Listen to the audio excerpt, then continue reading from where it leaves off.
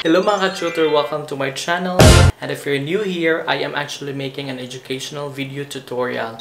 Kaya kung ikaw na nanonood na iniwala na learning is a continuous process, then please keep watching my video. And please do consider subscribing na rin. Press the notification bell so that you'll be notified whenever I have my latest video. For today's video, we will be discussing about the basic mathematical operation, but this time we will be dealing with integers. And also this video, for sure, it will help especially those who want to take for the licensure examination for teachers. And also the same way goes, I guess, it will come up also sa civil service exam. These basic mathematical operations ay lumalabas to sa mga general education exam.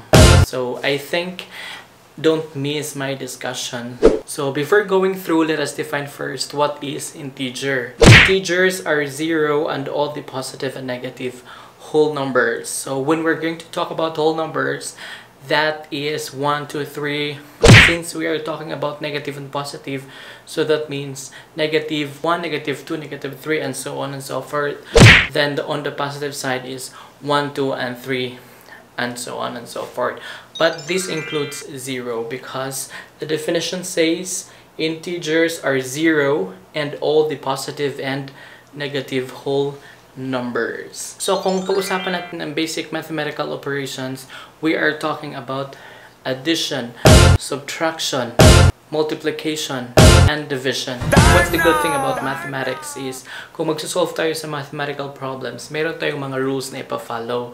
That is why personally, I like math kasi pag sabihin natin ito yung rules niya or ito yung mga dapat mong i-follow, yun ang gagawin mo. So parang susundan mo lang yung mga rules ng mathematics, wala kang ilalabag na mga rules.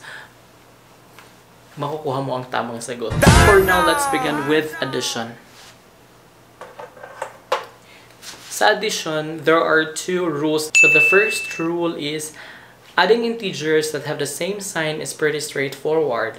Add the two numbers together and maintain the sign. So meaning to say, if you're going to add positive and positive, negative and negative, you are going to add the two number and maintain the sign.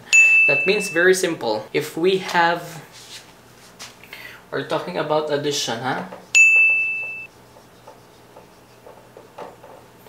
If we're going to have like 5 plus 5, positive 5 plus positive 5 is equal to positive 10.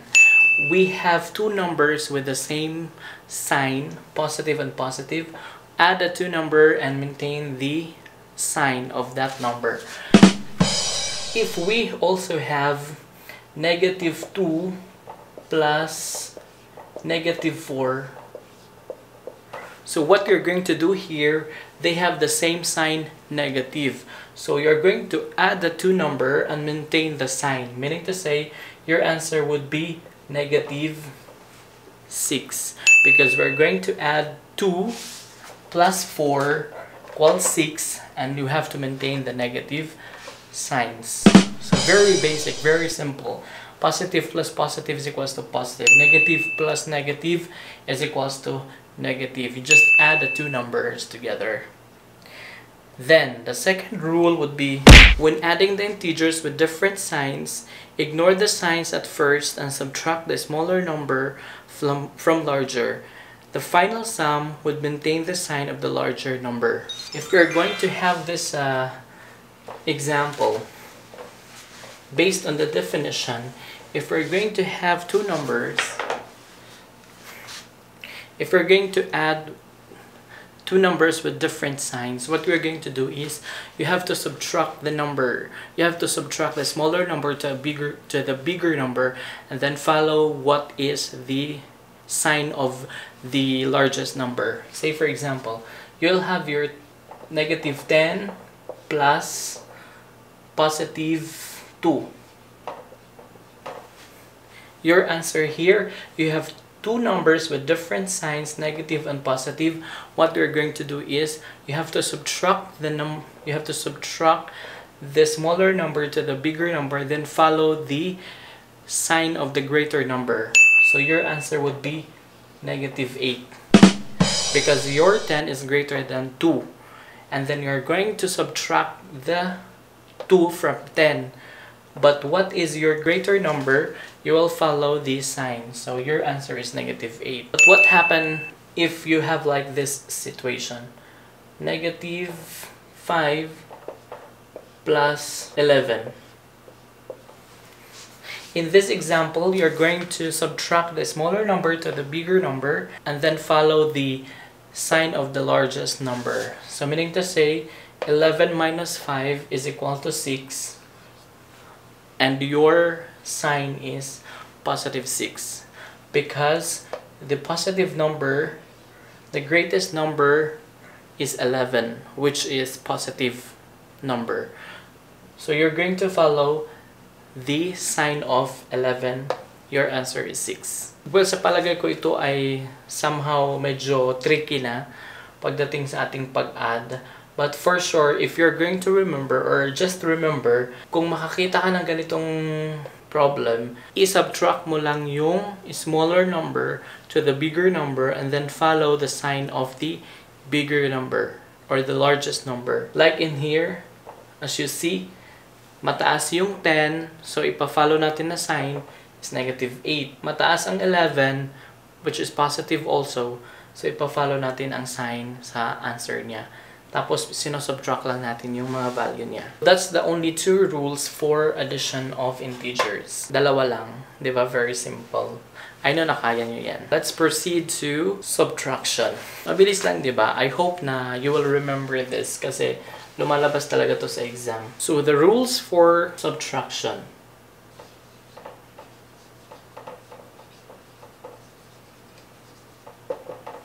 So, for subtracting integers, to subtract integers, we will follow some steps that will transform a subtraction problem into addition problem. We then can follow the rules of addition. Recall that in a subtraction problem, there are three parts: minuend, subtrahend, and the difference.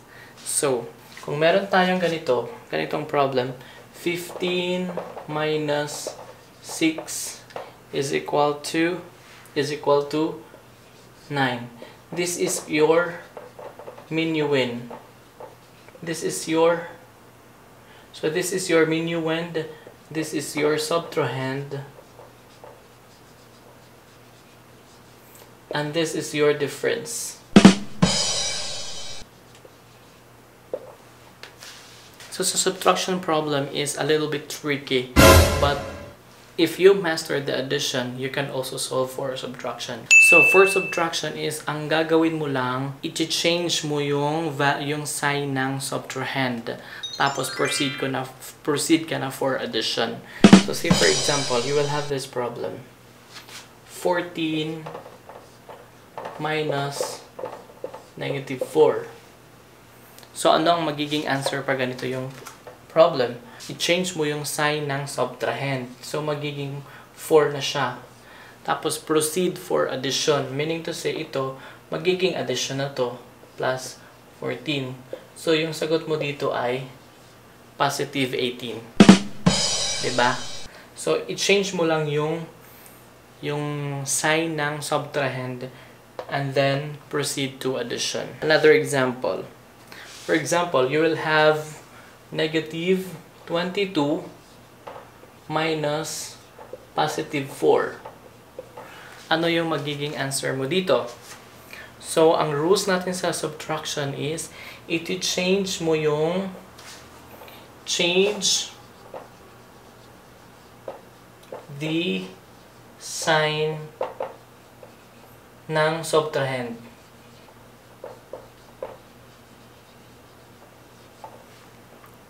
I-change mo lang yung sign ng subtrahend. Gagawin mo dito is change the sign. So, negative 4. And proceed to addition. So, ang magiging value mo dito is, diba, sa ating addition is, like sign sila.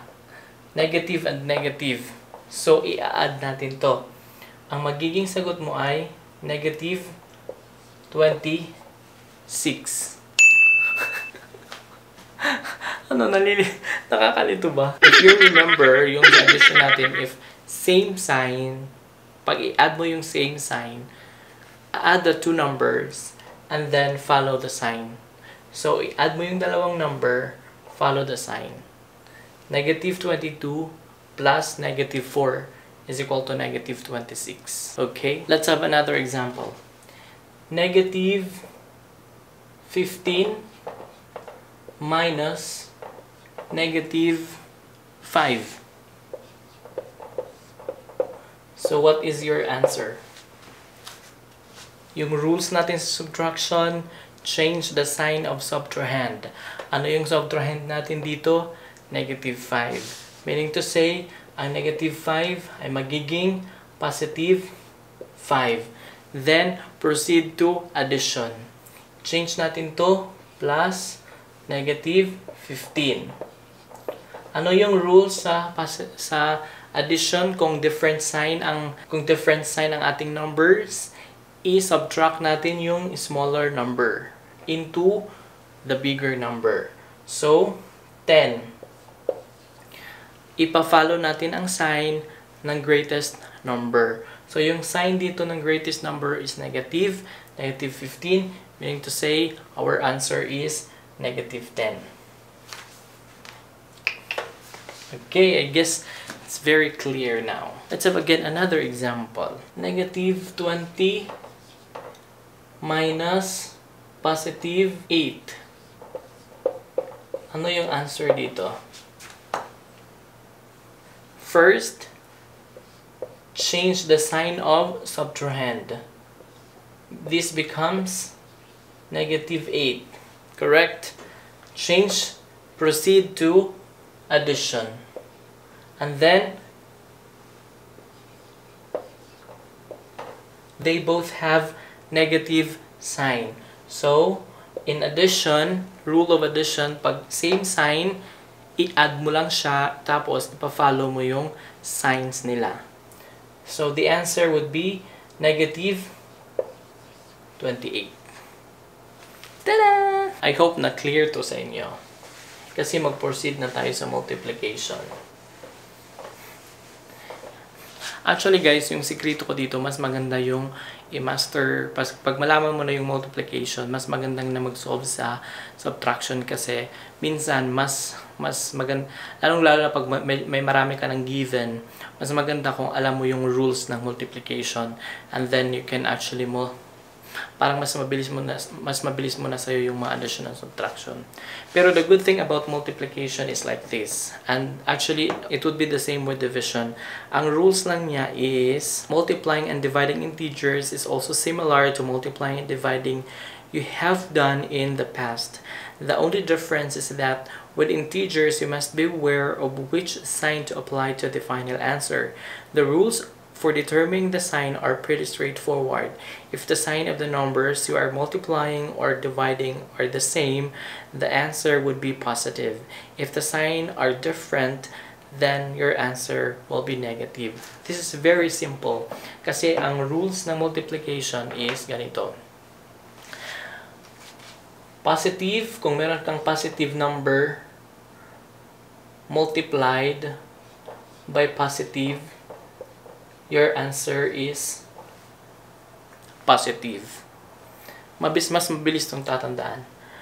Kung negative number multiplied by negative, the answer is positive. Pero, kung positive multiplied by negative, your answer is negative. Kung negative multiplied by positive, your answer is negative.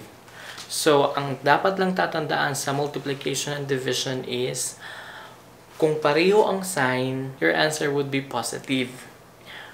Positive is equals to positive.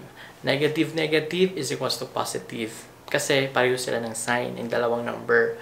Pero kung magkaiba silang dalawa, negative, positive, yung sagot niya is negative.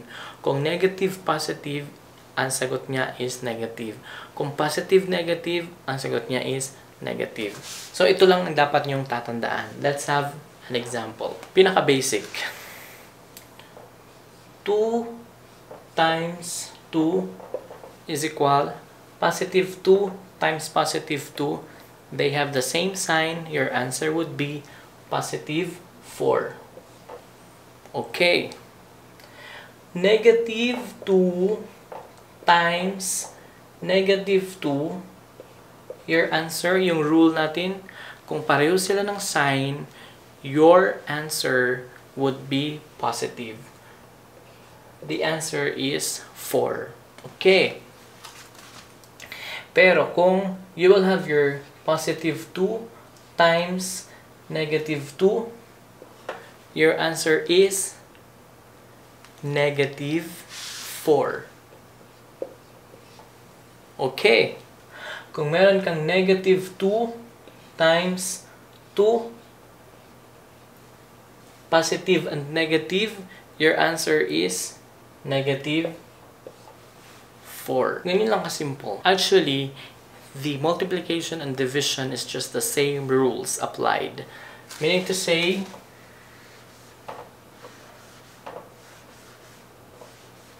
kung meron kang 2 divided by 2, kaso magkaiba na ang answer nila, syempre.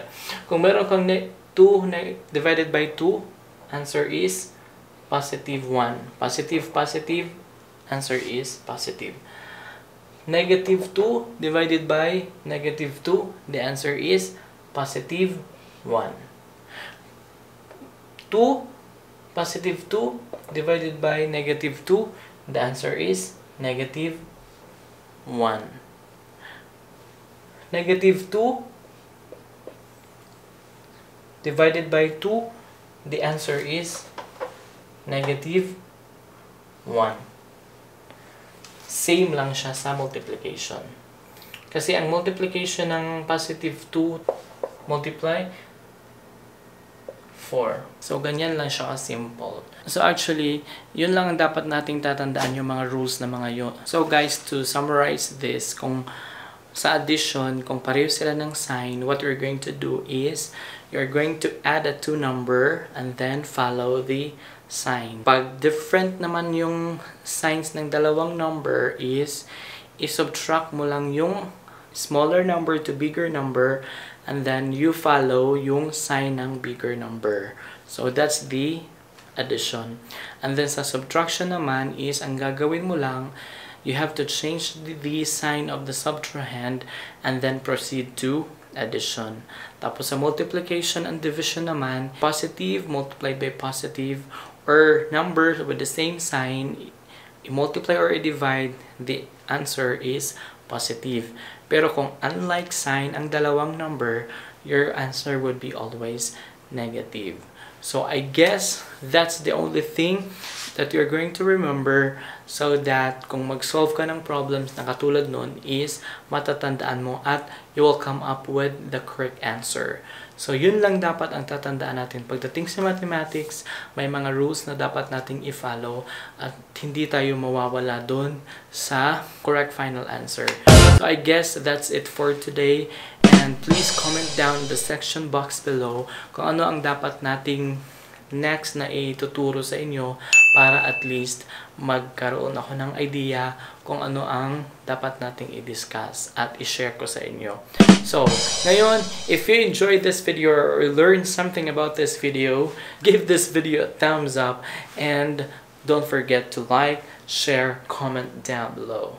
Thank you guys. Thanks for watching. Enjoy!